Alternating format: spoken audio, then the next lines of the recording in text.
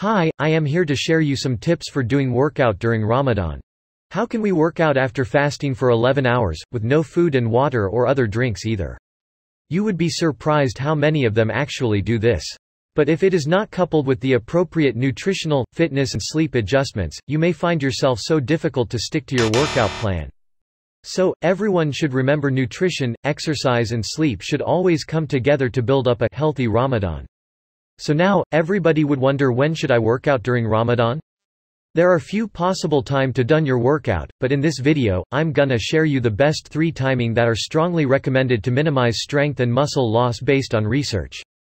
First, workout before sahur. Wake up early in the morning, drink a plenty of water and get into your workout.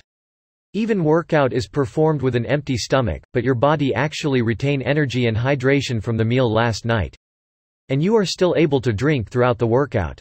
Once you are done, you can get a nutrient-dense meal right away, to refuel your body. So, it is safe and optimal for muscle development. This timing is ideal for you to do a moderate to high intensity of non-rigorous cardio or strength training. If you wish to maximize fat loss, do some cardio with an empty stomach. But remember to finish your workout before sahur. Never skip sahur. You should fuel your body and hydrates properly before going for an 11 hours fasting until iftar.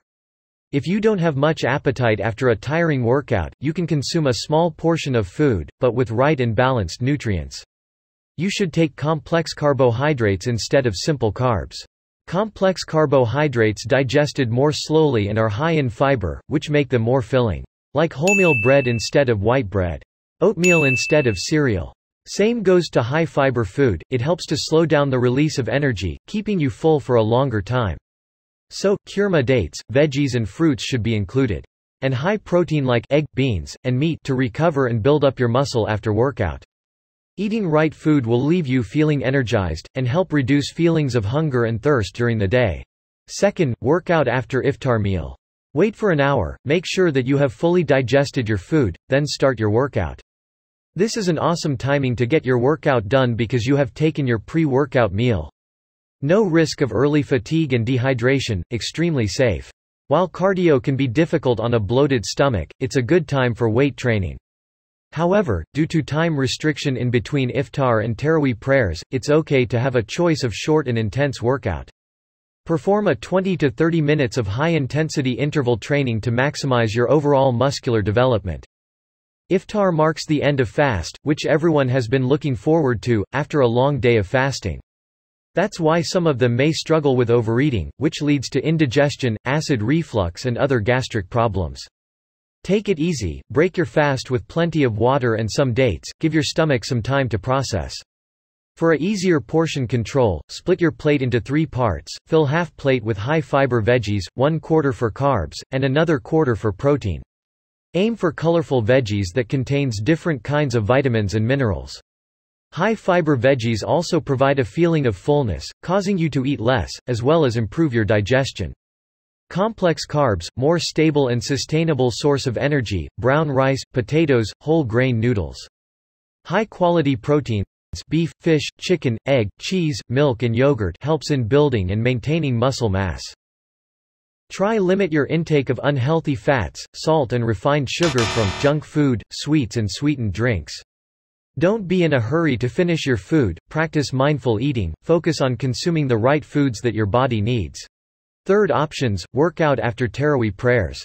For night owl, this is a great time to work out, because food consumed earlier during iftar has been well digested, and your body has been fully rehydrated.